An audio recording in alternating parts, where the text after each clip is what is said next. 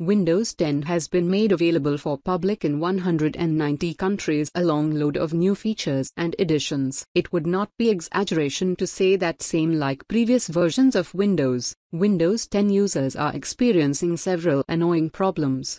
On one hand, Windows 10 users are installing new or their favorite software after installing Windows 10, and on the other hand, scammers, or in other words cyber criminals, are trying to make the most of this situation. These days, this happens so often with Microsoft Windows users. You may let unwanted or harmful things such as adware, malware, bloatware and toolbars get into your PC in a rush while downloading freeware software. The trick is that, when you download such software, uploader or website owner receives a commission. Today's video tutorial covers this issue. Actually, the thing is, one of Simple Tutorial's respected subscribers has requested to create a quick tutorial on how to download Gimp and install it on Windows 10 the right way. Though downloading and installing Gimp is very easy to do, but I've created today's video tutorial to fulfill the request of my subscriber, as I always value each and every subscriber. Pay a visit to gimp.org/downloads to download latest and safe to use version of Gimp for XP, Windows Vista,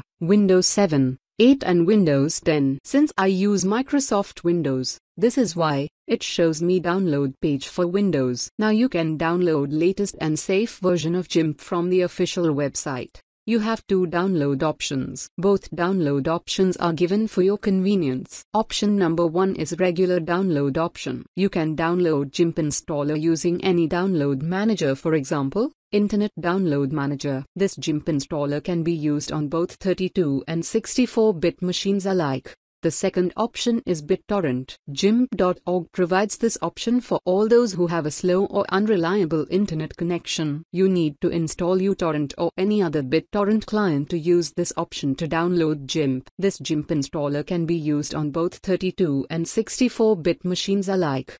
The download is now completed. You can start the installation process. There is nothing harmful in it. Gimp does not require any additional software. You just need to select installation location and click Next.